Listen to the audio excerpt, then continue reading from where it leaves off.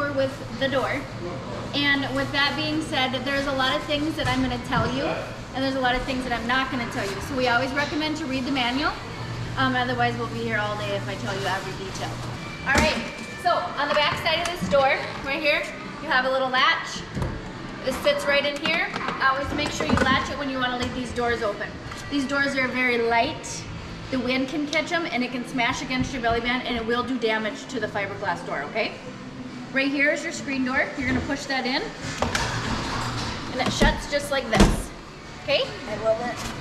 So when you wanna open it, you have to pull this back and then it snaps back, right back to your door, okay? You do have this step, and if you look inside here, you have 3 switches. You have your porch light right here. You have a light on the front of your trailer.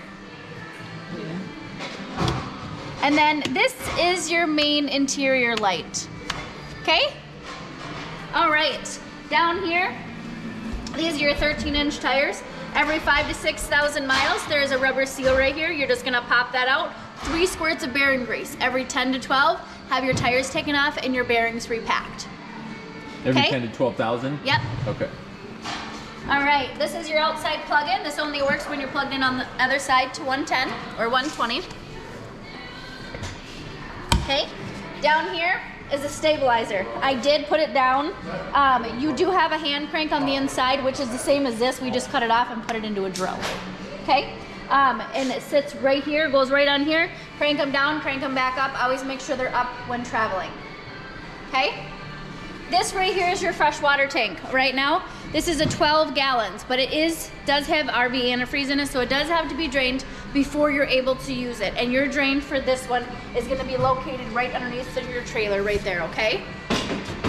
All right, this is your full-size spare. It is aired up and ready to go. Down here, you have a bike rack or luggage rack, only 200-pound capacity, okay? Here's your 31 temporary, 21, you're from Minnesota. 21. Until you, and I think you do all your paperwork over there before you leave. Sure. This over here, this is your power cord. It is 25 feet long, right here. There is a 15 amp adapter that is on the inside of your trailer. It goes onto the end of here to hook into a regular extension cord into a regular outlet, okay? This will run your whole trailer because you do not have an AC unit. So, put that 15 amp adapter, plug it in, you're good to go. All right, down here, this is your gray water, and you don't have a black water. So, this right here is your 20-foot hose.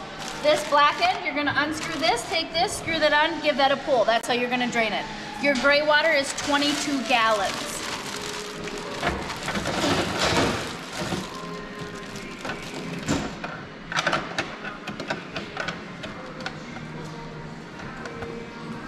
All right, in here, this is your on-demand water heater. Right now I have the power shut off to this unit. If you want to turn it on, you're simply gonna flip the switch, make sure your propane tanks are on. It will light itself. It's on demand, so it's tankless. Now, if the power is on to this unit and the outside temperature gets to 32 degrees or colder, this unit will automatically turn on to keep from freezing. Okay? Any questions so far?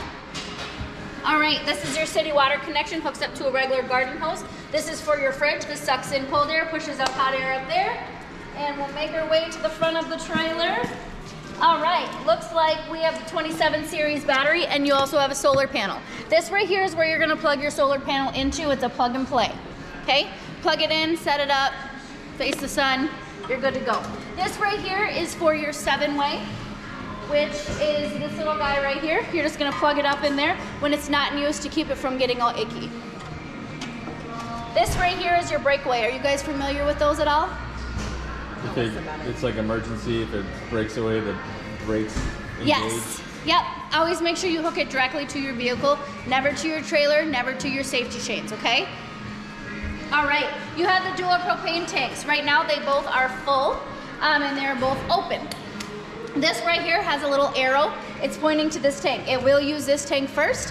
When this runs empty, this is not gonna be clear anymore, it's gonna be red. And then you're gonna take it and you're gonna spin it around to the other side, then it'll use this tank. If this tank is open and this one runs empty, it'll automatically start sucking from the other tank. but you'll still come out and this will be red. Okay? Any questions so far? All right. Now we get the fun stuff. I'm gonna pull out the solar panel so we have a little bit more room. And I'll pull out this. That way we just have more room. All right, this is your cover, and then this is your solar panel, okay? You guys can go inside.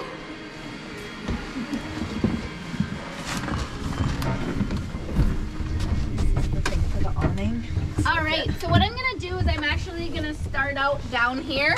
This right here is your main power switch to your trailer. Right now it's in the off position. This is in the on position, okay? This kills all power to your trailer, okay? So, when you're plugged into your 7-way, if it's a true 7-way, and this is on or off, it'll charge the battery on the front of your trailer, okay?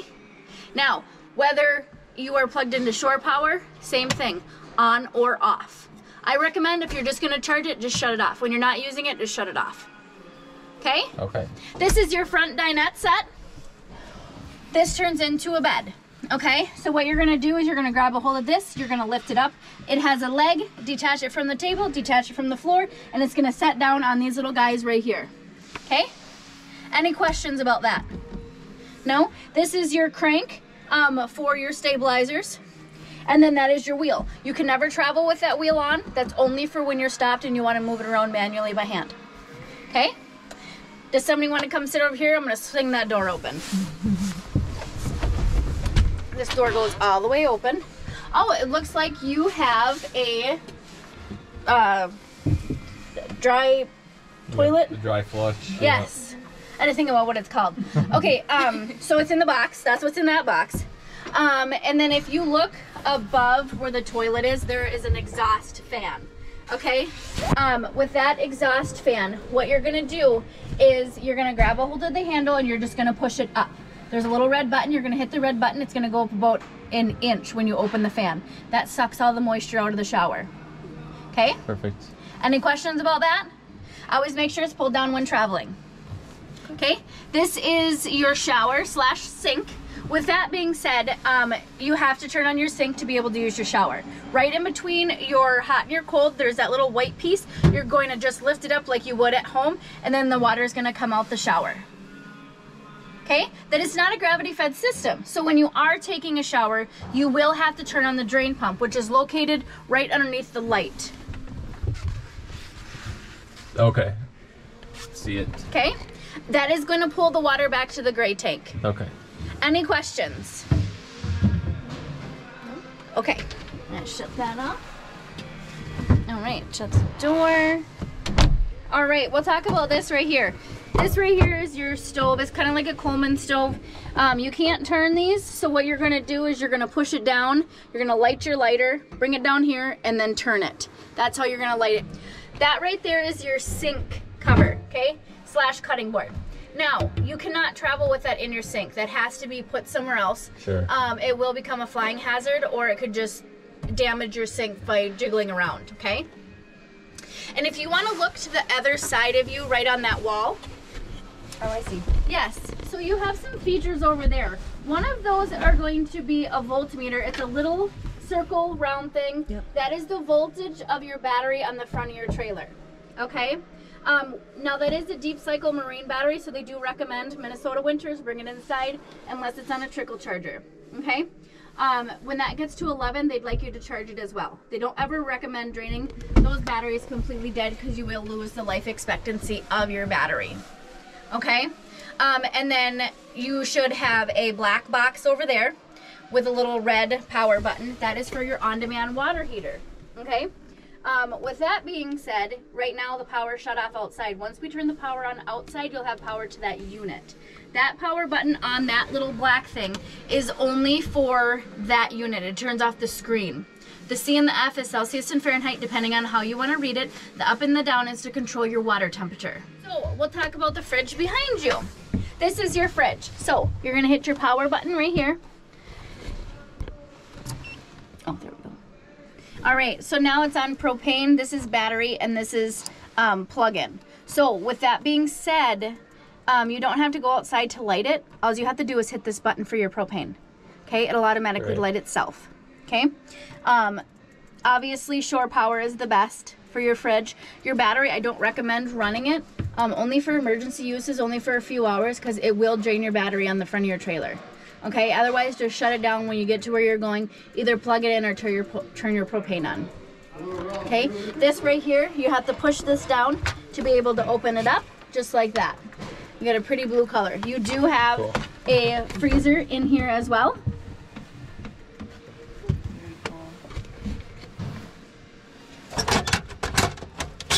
Ice cream tray? Cute. For 1 cup. Yeah. As soon as you shut this, it automatically locks, okay? Okay. So when you want to shut it off, you're just going to do that. Now, with these fridges, if you turn it on and you hit like the battery and you're like, oh, I didn't mean to hit the battery, and you go to hit the other one, sometimes it'll get mad and it'll flash, the lights will go this way and then it'll go back, but it'll go back to the first setting that you picked. So it's like a brain in the inside, like, you're pushing my buttons too fast, calm down. So just give it a second and then switch it. Okay? What was this gauge here again? This is just for how cold you want it. Okay. Okay?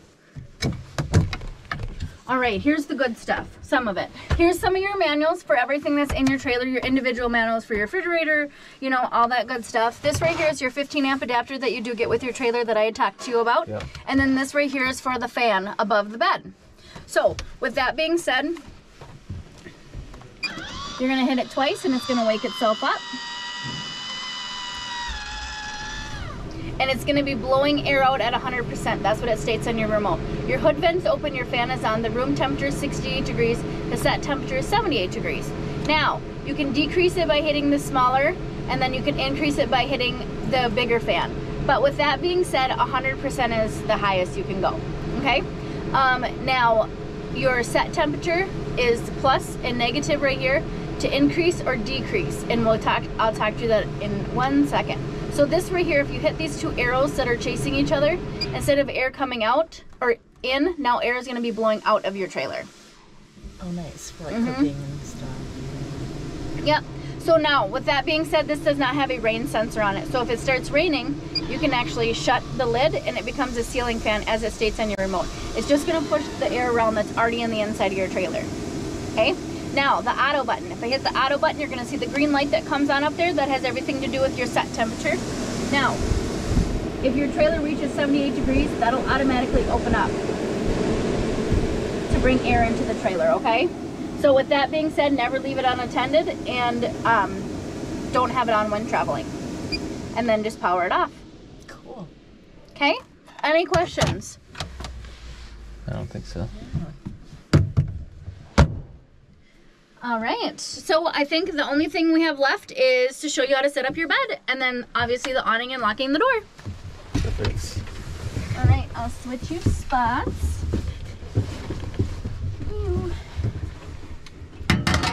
All right.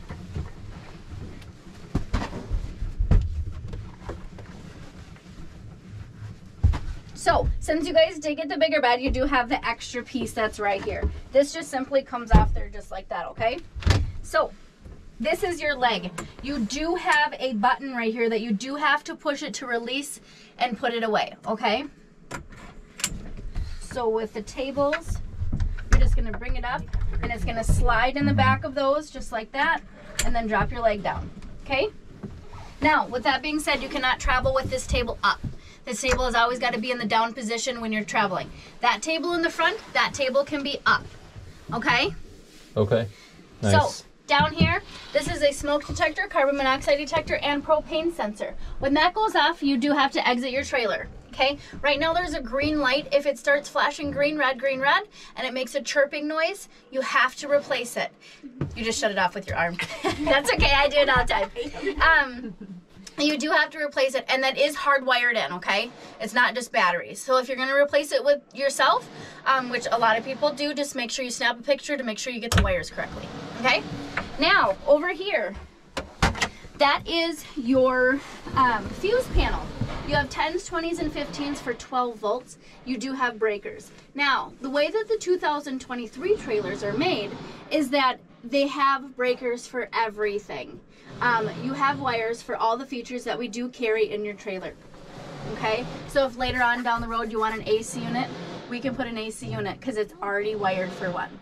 And it holds the value better. So if you ever, you know, want to go with a fifth wheel or whatever and you want to sell this one, it's super easy for them to add on stuff. Cool. Okay?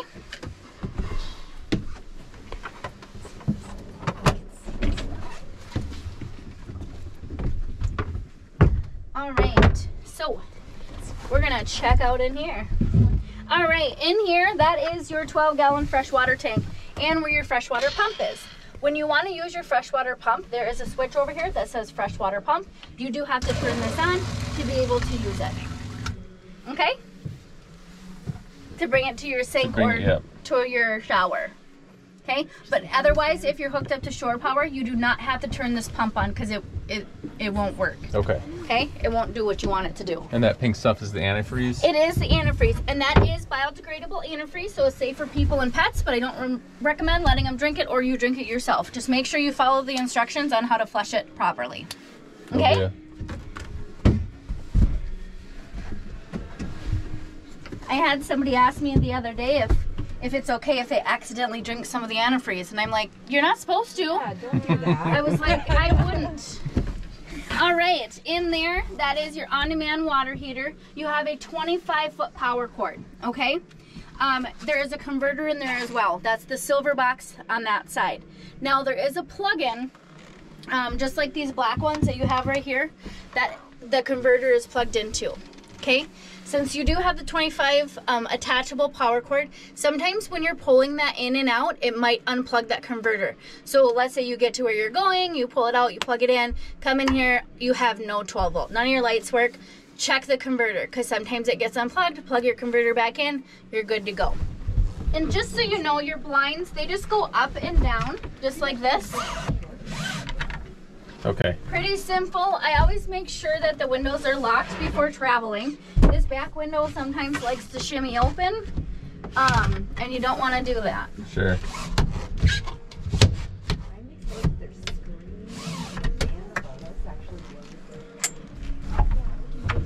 Just like that. But you have like this open.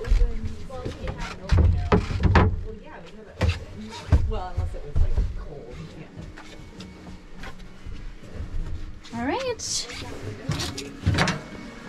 Yeah, probably.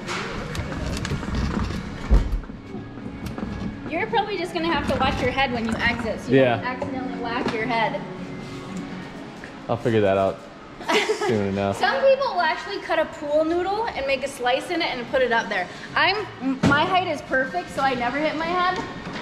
But I've showed a lot of trailers where you do hit your head. I'm sure it'll happen. Yes, this is 100 watt. All right. See this plug-in? That's what you're gonna plug into the side of the battery. That's it. That's all you have to do. Super simple. Nice. Set it up. Obviously, both sides are a solar panel. Set it up facing the sun. Cool. Okay? Are those just jumper cables? Those ones, yep. Okay. And then if we were, for some reason, without gas or whatever and using solar, we would just switch to battery for everything in there? Yes. Okay. Yep. Now there's certain things that you can't use if you run out of propane. Like the stove and stuff like that, yeah. Obviously, you know, stuff like that. But otherwise, yep. Cool. All right, so I'm gonna point with this because I'm short. Up here, you have a red tab, okay? Right now that red tab is sucked up. You have the same red tab on the other side, okay? So when your awning is put away, this is the way you want it to look. Both of those red tabs sucked up. If you put your awning away and one of those red tabs is still hanging down, that means it's not level anymore. So you have to reel it all the way back out. Whichever side the red tab is on, you're gonna grab a hold of it and you're gonna give it a little pull. Okay, pull it to whichever side the red tab is hanging down. Yes, sir. I want one of these for the side of the house. Okay. You get part way, pull the legs up. Yeah, loosen your wing nut, drop it down, give it a little push up. I can't push it up too far, otherwise I can't reach it. Now when you bring your leg out, make sure this is completely out when it swings down, okay? Otherwise, if you go to pull it out and it's still kind of tucked in there, you will damage that end of it. Loosen your wing nut, bring it down, get the little push up. So now all we're gonna do is we're just gonna wash this out. Wow. Like that.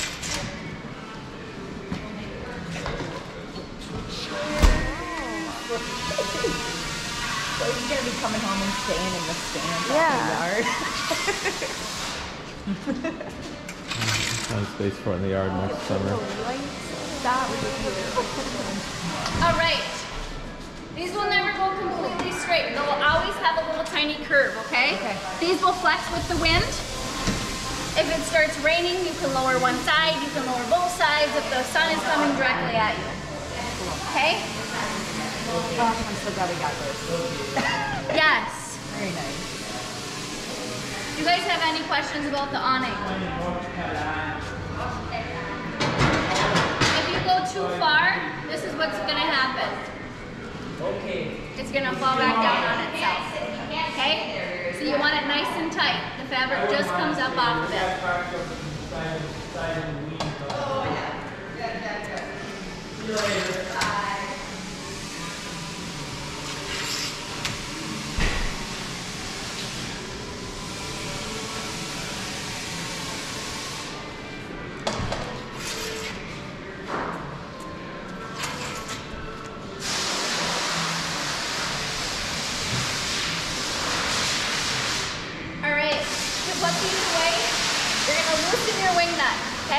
Grab a hold of your wing nut because it's the easiest. Slide it up, then tighten it. And I do pinch with my fingers down here. Otherwise people bend over and they try shoving the leg up and it falls down. It's way easier to do it that way. All right, if you look at the end of here, there's a foot right here. That foot needs to be flat like that. When we go to put this away, it literally sits right on this rail, okay?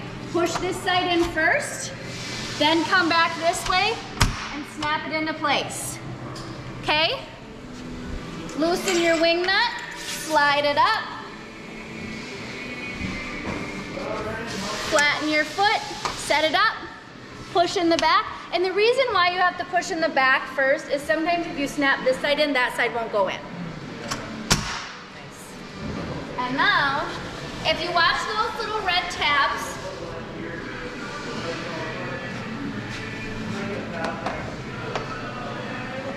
they get sucked up, okay?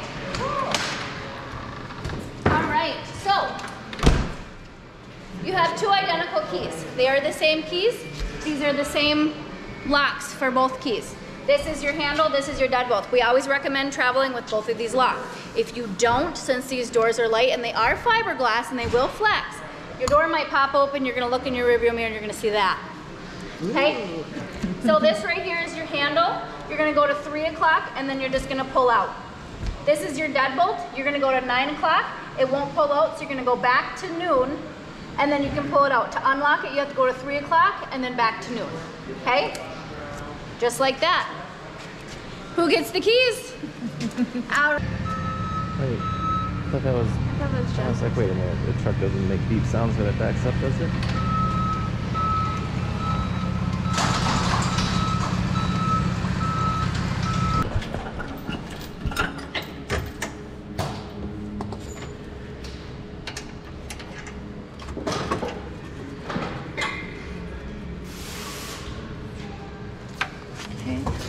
All right, so we always crisscross your chains. Okay. Make sure this is down. This is your 7-way. And then that goes right through where we hook. You just looped it around and then Yep, and I'm gonna hook it right back to it. Okay. So make sure there's plenty of slack here. Okay. Because when you turn the corner and if it's tight, you will pull the pin. Okay. And that much dangled near the ground is okay for chains? Yep. Okay. All right, so if you want to turn your vehicle on, turn your headlights on. All right, That looks good. Give me a left. Give me a right. Let's Step go. on your brakes. Perfect. Beautiful. Let's go. Awesome. Nice. sounds good. You are all ready to take it. I'll open the door, you can pull on out, you can park anywhere, and then go over and talk to your sales. All right, thank you so much. Thanks Appreciate so much. Enjoy your guys' new trailer. We will.